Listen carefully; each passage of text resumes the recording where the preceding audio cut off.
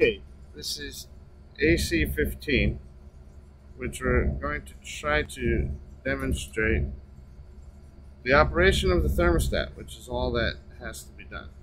I do want to note that currently the air conditioning is running and the supplemental air conditioning is running, basically because the chillers have not been turned on.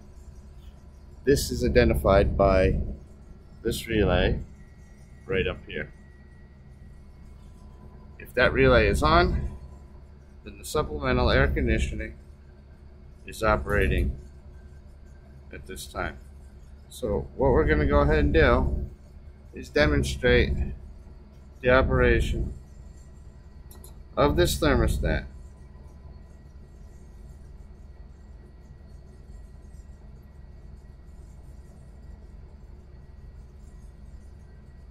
Okay, well, we're going to try to pause, but we'll go ahead and,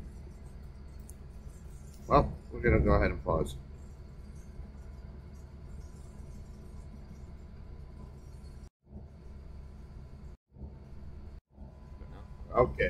Okay, so currently we have set points. Here is the heating set point, which is set for 66 degrees in the occupied mode.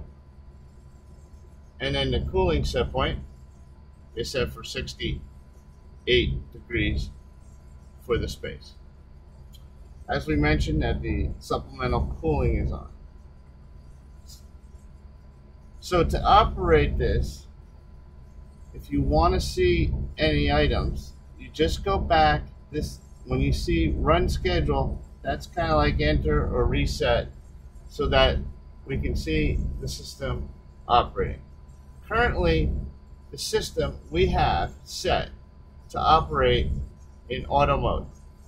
So here is how you can verify that system, and it will tell us at this location. We have auto, heating,